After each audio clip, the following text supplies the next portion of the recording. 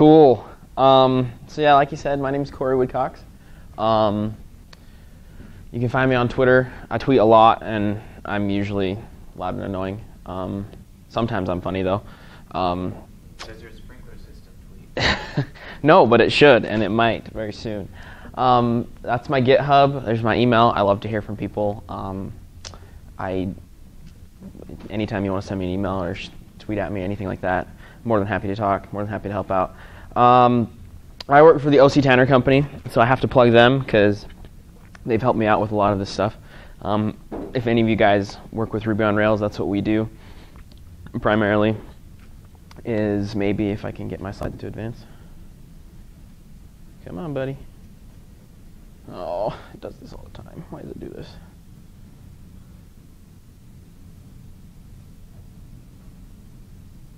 All right, well, I'll advance them manually then. We work with Ruby on Rails. We do automated testing. We use AngularJS. We use Heroku. We use GitHub. We deploy like 10 times a day, continuous deployment on a single project. Basically, we do totally awesome stuff, and you should come work for us. So if you know Ruby, come talk to me. We are hiring like crazy. The next thing you should know about me is that I have exactly 0 experience in electronics engineering. I have no idea what any of this stuff does. Basically, I have no idea what I'm doing. Please ask questions. I'm sure a lot of you guys are smarter than me in this realm, and I would love to hear what you have to say about it. I have a bad habit of taking on projects that I know nothing about. I replaced the clutch in my truck. Don't know a thing about cars. Now I do, but before I didn't. So why did I do this exactly? There's not exactly a full-on reason for it, but the main reason is that home automation is freaking cool. It's so awesome. There's things that people do in home automation and companies that work in home automation right now that are charging a fortune for these things. You guys probably came to some of Clint's session, but I don't think it should be super expensive like that. I don't think that you should have to invest in a $15,000 system just to get your lights to turn off when you leave the house. I think that we should be able to do this ourselves. It's really fun to build these things. This took me a couple of weeks of dinking around and pretending like I knew what I was doing, and it was really easy. The most common device that you use every single day that deals with electronics, electricity, and things like that, I'm guessing, but use it every day. It's in every building that you're in. Anybody have any idea what it is? No. Light switch. Simplest thing in the world. 2 contacts. A magnet holds them together when it's on and it's up. Probably the simplest thing in the world, and you can replicate it electronically with that little guy right there. It's really, really useful. There are so many things that I can do. Right now, I have a pond in my backyard as well, and I'm taking this tonight, actually. I'm going to disassemble this whole thing. It loses water every once in a while. About every day, it'll lose about 1 inch. And so I'll have to go fill it back up, or else the filter box, the pump runs dry, waterfall stops, the pump seizes, and then I have to buy a new pump. And it happens all the time, and I hate it. So I'm going to go take this and put a little water level sensor in there, turn on water whenever the water level drops below a certain point so that I don't have to worry about it anymore. Basically, home automation is what is my secret love, and you guys all secretly love it. Because You just use a float valve? yeah, just a float sensor, electronic float sensor. Basically, automation is your secret love. That's why you're here. That's why you like open source software. That's why you like writing code, is because automation is what you like to do. And it's not really a secret because I am an extraordinarily lazy person. I don't like to do things over and over. Repetitive tasks are annoying. I like it when things are easy, simple.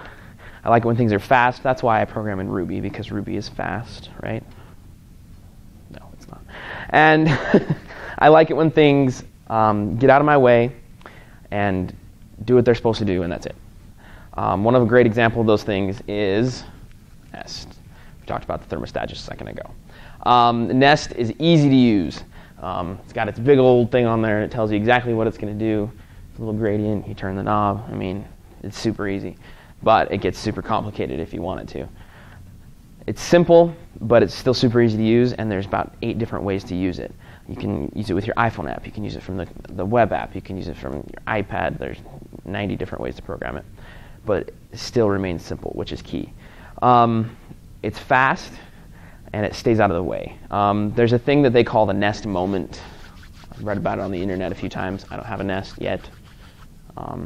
But when you go to adjust it, and it does the adjustment for you, because it knows that around this time you usually turn it up a little bit because you want it warmer in your house, or you turn it down a little bit because you want it cooler in your house.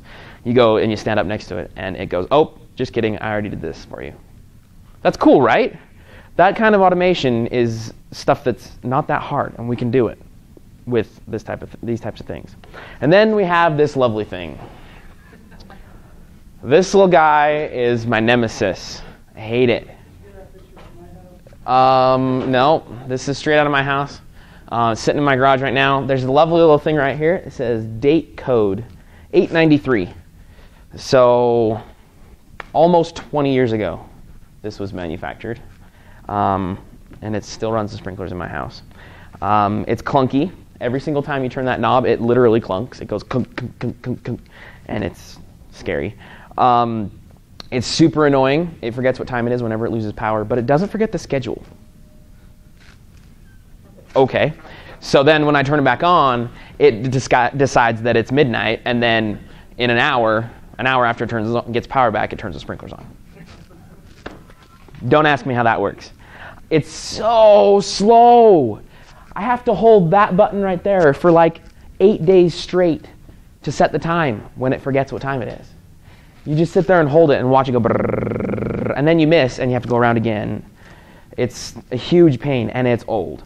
So it's old, right? I mean, things have to have gotten better with this type of technology, right? That's its replacement. It's for sale at Home Depot right now.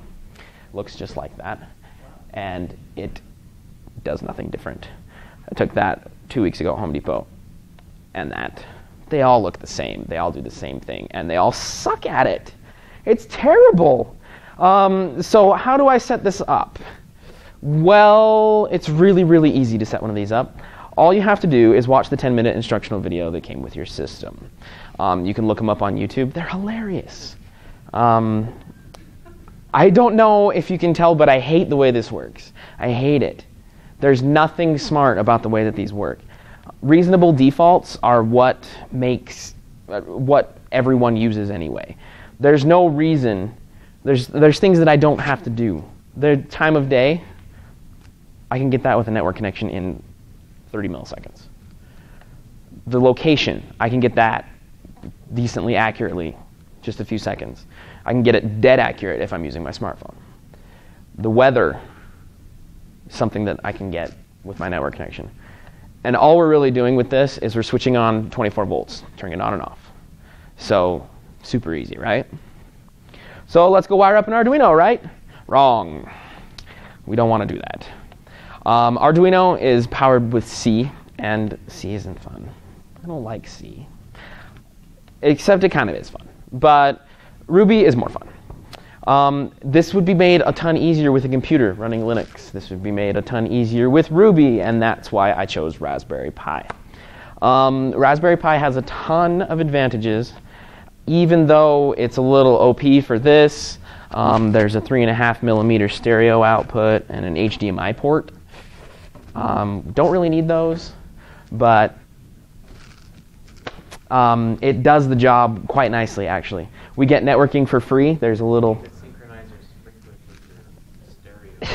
with your stereo. That would work. We could show some video of your sprinklers running. That would be nice.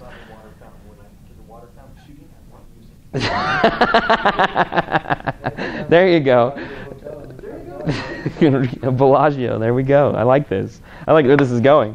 You get networking for free. There's a Cat5 jack right there. Ethernet port. You don't need any Arduino modules or anything like that for networking.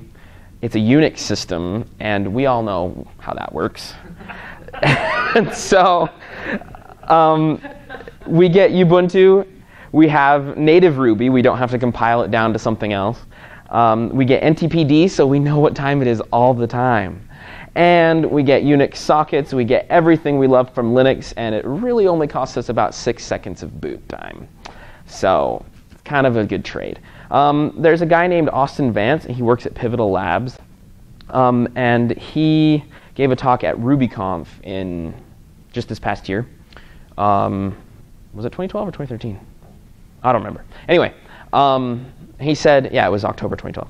And he told us about Arduino, how it's really great for small repetitive tasks. It's perfect for reading sensors. It's perfect for regulating and normalizing your IOs and different things like that. But it's really good at responding to an output from a computer.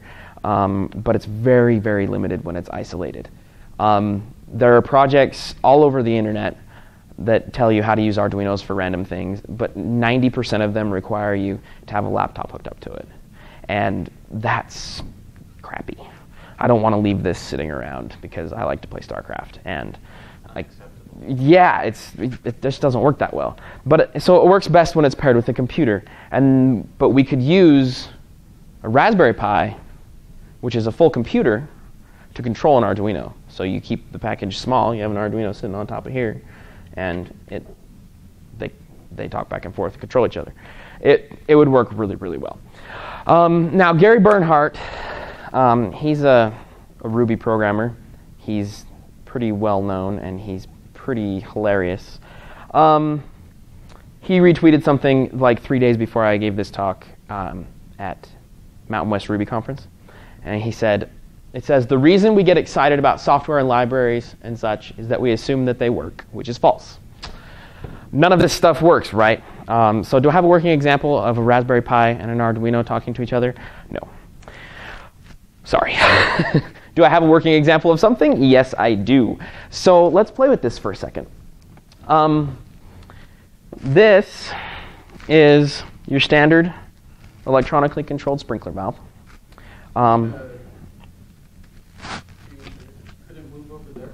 Yeah, I can. There's a camera. You can get it. Ooh, that would be awesome. I like this idea. That is cool. So you just have to move your. Can we just scoot the whole table? That'd be awesome. Sure. Oh no, I'm gonna have to break the power. Or maybe not.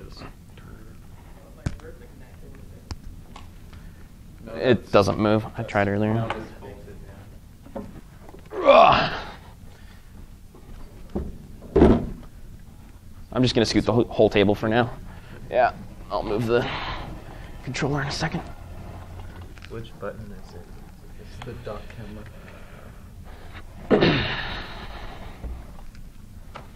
Okay. And then, I think it's powering on automatically. Yeah, I turned it.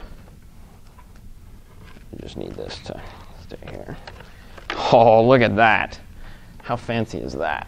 You want to set it here? The camera moves. So. I'll move it right here. You can just Ha ha ha. Okay, cool. How sweet is that, man? That's awesome.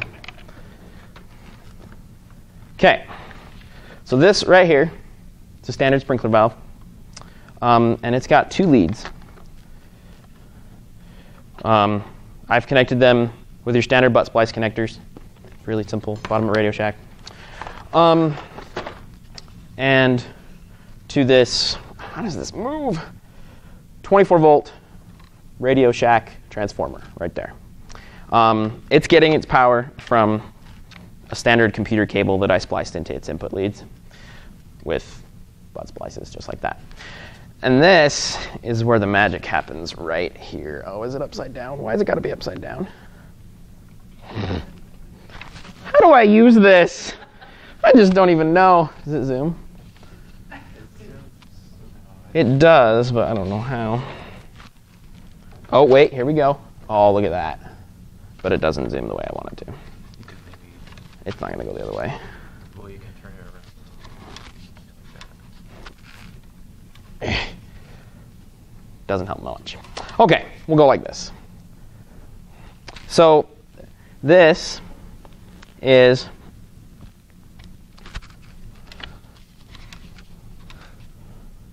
can we see it? Nope, we can't. It is a Sharp 8 amp 250 volt solid state relay, also called an optical isolator. It takes a 3 volt input, which comes straight out of the Raspberry Pi in there. Let's see if I can do this. Zooming, zooming, zooming. Focus, Daniel-san. Oh my gosh, look at that. Okay, so this little guy is called a Pi cobbler. And it tells you each one of these little pins is coming off of that header on the Raspberry Pi. And so what happens is this ribbon cable transfers all this to the breadboard, and then we can do cool things with it like this. So this, I had this hooked up for 8 relays, but I only used 1 for simplicity's sake. What we do is, these are the AC leads right here, over here. And they are getting switched by the 2 pins on this little guy. Can I make you focus manually, please? So are you using that to rectify the output from the transformer? It's just to switch it, yeah. Oh, okay. And these 2 leads are digital, and these 2 are for the AC. And so you jam this little guy in right here, and you can switch this valve on and off, like this.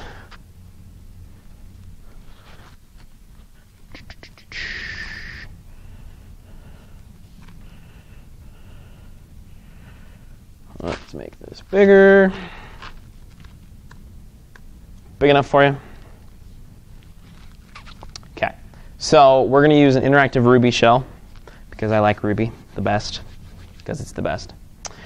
And there's a library called GPIO that we can load.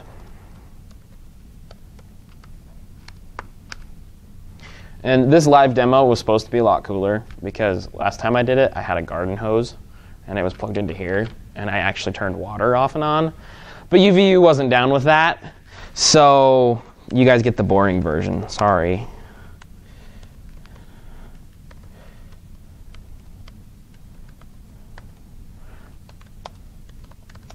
Pin 7 is the pin that the relay is sitting on right now.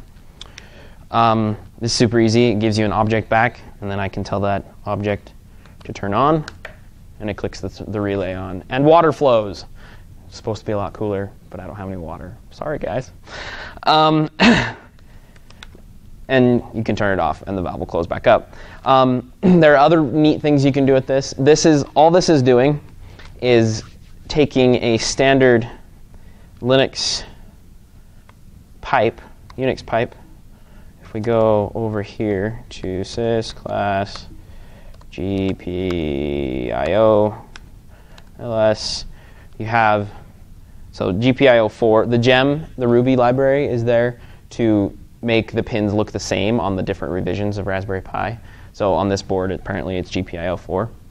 But you can send, if you go into GPIO 4, you'll see that it has a direction out. It has, oh, that's a directory. Or it has a value, 0, and it has, oh, and then the active low is what its current state. So I can say cat value, or cat 1 to value.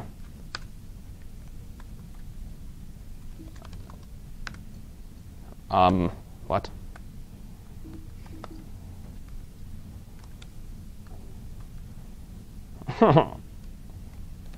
Oh wait, that's why. My bad. No. What? I've done this before.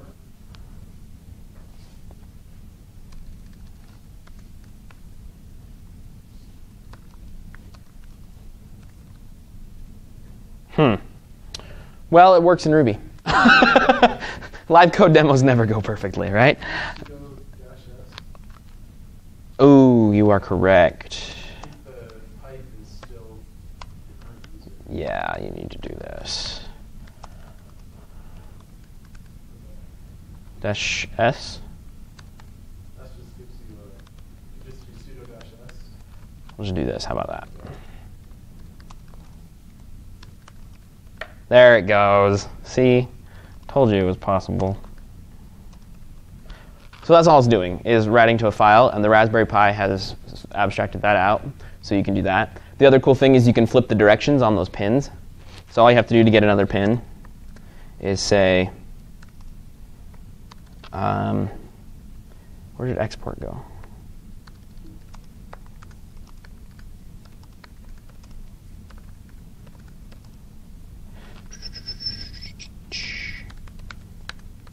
There it is. So you can say echo 17 to export, and then echo out to GPIO 17 / direction, echo 1 to value.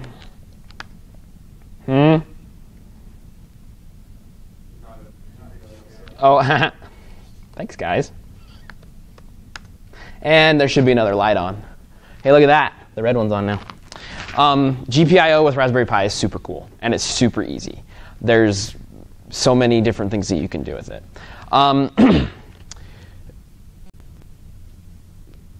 Yeah. So, and you can do inputs too. You can switch it to in, and then you can read that value file. It gets constantly updated by the system, the GPIO libraries. It's super easy. Yeah. So how do we get all this stuff? How do we build one of these things? I have a shopping list right there. If you go to CoreyWoodcox.com and /sprinklers, there's a shopping list. There's the beginnings of a tutorial. Still working on it. It's kind of a pain, and it's hard to do in your time off.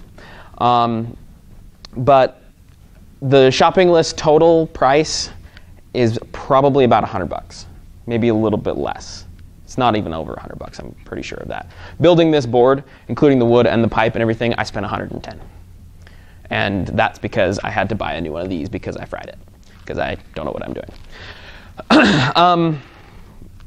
So yeah, these types of things are super, super easy, and I would love your guys' help with working on this stuff. I plan on making this open source so that we can all use it. So yeah. You guys have any questions for me? You have your stuff on GitHub? Mm-hmm. The code that I'm writing, most of it's published. This GPIO gem is published. It's not even written by me. It's written. I've contributed a couple things to it.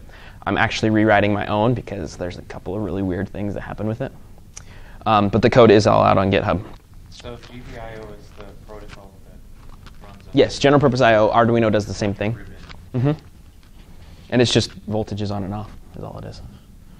Is there a kernel module for that? Yeah. How does it? It's the kernel modules comes with the base Raspberry Pi system.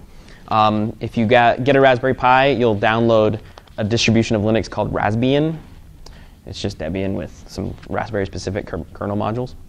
And it has GPIO control already set up. And the tutorial that I'm writing has that. I believe it's up. I'm not sure if it's already there So or not. when you were on the command line, you were interacting with the GPIO directly to what the kernel exports through sys. Right. So there's just a kernel driver sitting in there in sys, and you can talk to those as if they were dev block Ruby devices.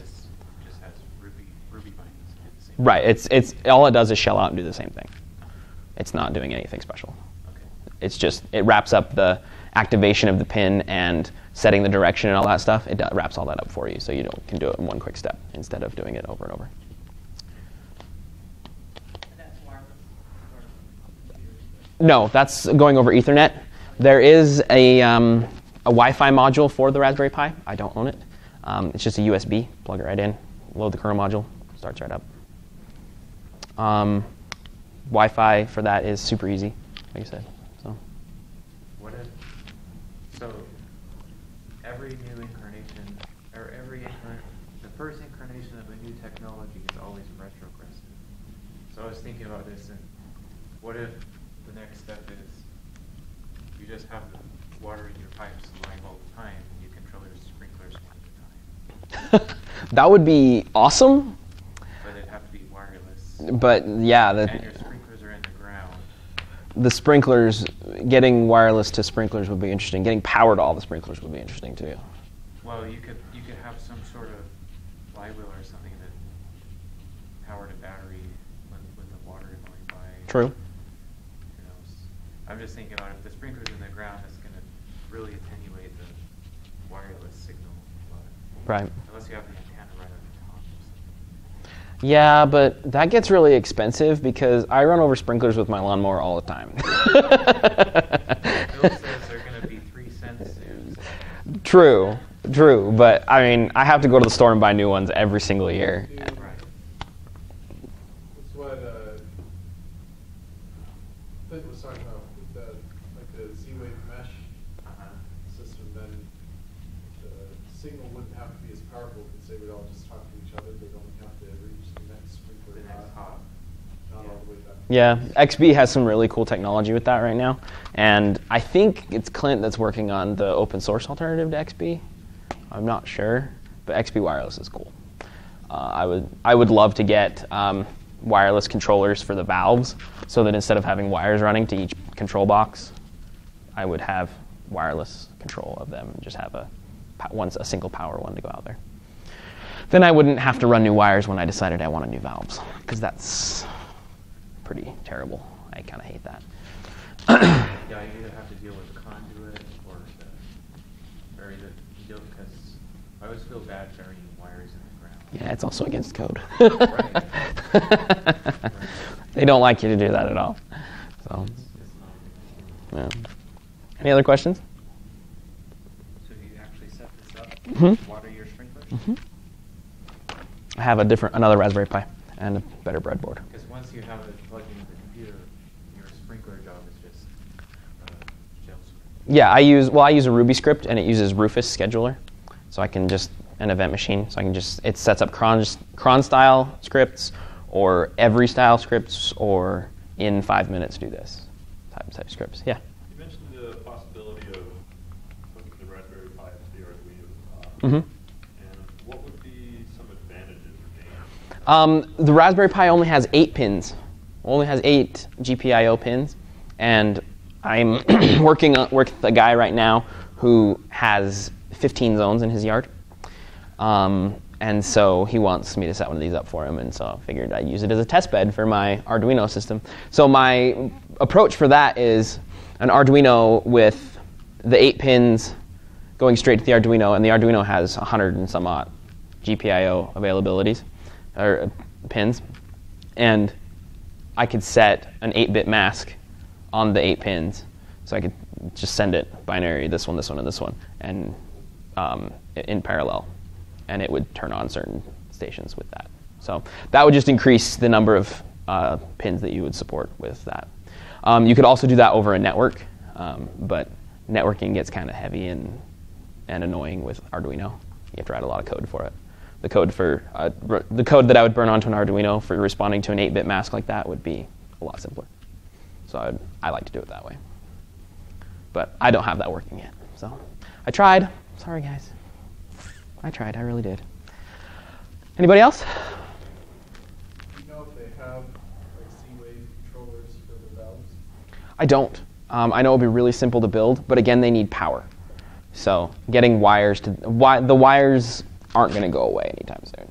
It's not a small amount of power they're dealing with. It draws about 1.5 amps when it first starts. You just had basically